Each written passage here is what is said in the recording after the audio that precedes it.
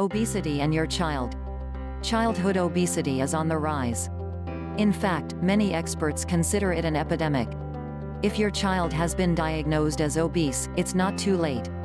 There are a number of things you can do as a parent to help your child turn their life around.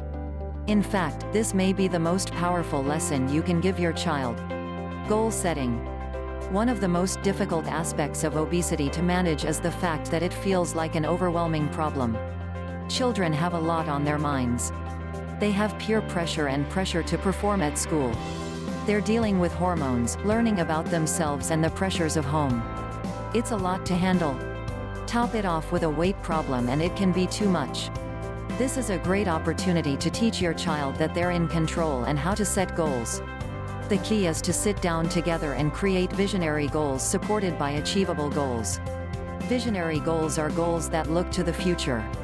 They're the "where would you like to be in 2 years, 5 years, 10 years from now?" question. However, visionary goals are just dreams if they don't have supporting goals that are achievable. For many children, the supporting goals have to be small. They need to be goals like, eat 5 portions of fruit and veg every day. These supporting goals are essential because they'll teach your child that they can accomplish anything. They establish a pattern of success. As your child becomes confident in themselves and their ability to achieve success, they'll set harder goals. It's a great process to watch. Once your child has created their goals, your job as a parent is to guide them to create processes to succeed. Ask them how they're going to lose those 5 pounds in 30 days. Maybe you can work together to lose it. You can ride bikes together or cook healthy meals together. Children need to learn they can accomplish anything, but they need their parents for guidance and support. Positive daily habits. One of the best ways to support your child to turn their obesity around is to embrace positive daily habits. It's difficult to eliminate a bad habit if you don't have a positive one to replace it. Focus on one small habit at a time. For example, if your child always has a bowl of ice cream when they get home from school, replace that with a healthy snack and a good conversation. It usually takes 3 to 4 weeks for a new habit to take hold. Be supportive and be present. Once your child has mastered one new positive habit, create another one together.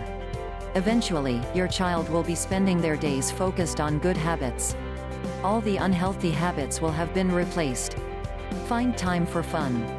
It's a sure bet that if overcoming obesity is all work and no fun, your child is likely going to give up. We all need to have fun.